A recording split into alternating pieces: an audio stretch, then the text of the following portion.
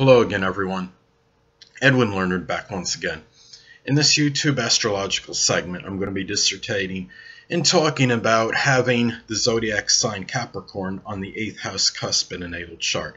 Now, first conclusion I come to when I look at this is that the 8th house being connected with sex and perhaps the sexual partner who the person may be attracted to, it could be somebody that is attracted to somebody that not necessarily has the sun, moon, or ascendant in Capricorn, but somebody that merely embodies those traits and characteristics. But it could very well be somebody that has the sun, moon, or ascendant in Capricorn as well, though. Now, this could be a person that's attracted sexually to somebody that is very mature, responsible, might be older than him or her, has a very, I guess we could say, immature outlook on things, will take the relationship very seriously. Could be somebody that's very businesslike, somebody that is really, I guess we could say, not whimsical or capricious, a person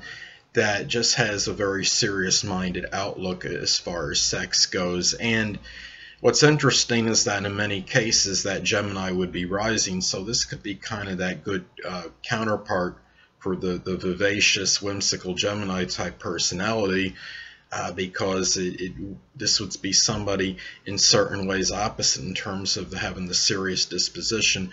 But on the other side of the coin, the person that they attract might be very orthodox and traditional as well, and maybe somewhat undemonstrative, so that's something to look at with this position. Now, the 8th house also governs death. So as far as death may go, this person, being Capricorn is the sign of longevity, could live to a very ripe old age, and at the same time, during in that period near death, in that general when the period is in close proximity to death, it could indicate that this person might have some difficulties, perhaps with the knees and bones. Maybe perhaps they might, in some isolated cases, may succumb to bone cancer, and just general perhaps degeneration of the bones, perhaps in this period. I know a lot of people in old age might have that as well, but it might figure more prominently considering Capricorn's on the 8th house cusp in this case. Now, also the 8th house governs transformation and regeneration. Now, perhaps this person might go through some transformation. It would be in a very serious and methodical style, in a Capricorn-like way. It could be something about maybe getting more wisdom. Perhaps it could be through some kind of business operation, just through general maturation in general, something where this person, they apply their strong maturity in connection with this. It could be just someone that has that regeneration and transformation and goes through that in a very, I guess you could say, in a very serious and orthodox manner. Now, also the 8th house is connected with shared resources. Now, as far as the shared resources may go, perhaps the shared resources may be connected perhaps with some business, some management position. It could be something connected even with advertising, because Capricorn is a sign that knows, can be very shrewd and astute as far as promoting businesses, and so that's a possibility. There could be a business that is owned together, and the resources of that business perhaps are shared. This could be also could be somebody, as far as having Capricorn on the 8th house cusp. We'll look at this, and the 8th house cusp also it governs inheritances.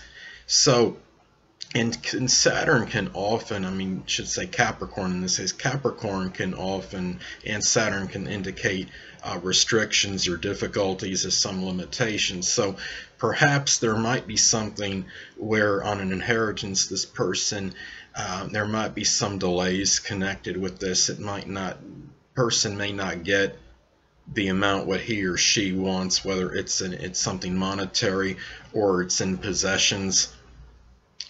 This could be something where when you look at Saturn as well, and Capricorn, and back to the shared resources, there might be some kind of a limitation connected with this as well, or this person might simply, as far as anything connected with shared resources, this person might be that authority figure as far as this goes, and be very maybe I guess I could say authoritative as far as these matters may go, and as they may be very mature and responsible and disciplined as far as these matters are concerned. Now the 8th house also, it represents support from others, so perhaps help can come from an older person, somebody that's in some kind of management business position, people that are general, it could be even from general laborers, people that are hard laborious workers, that are industrious, could even come from somebody connected with the government, with politics.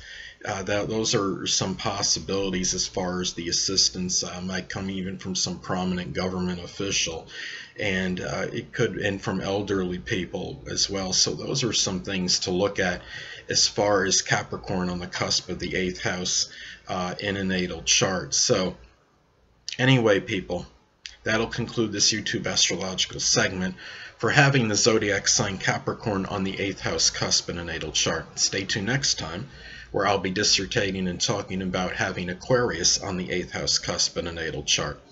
Two things I want to get with you on before I head out. Firstly, the stars may impel but do not compel. And secondly, never isolate any single astrological element, aspect, planetary placement, position, configuration, influence, or what have you, and make an analysis of a person, astrologically speaking, based on this alone. Because astrologically speaking, the person is the sum of all their components in their natal chart, and not just one.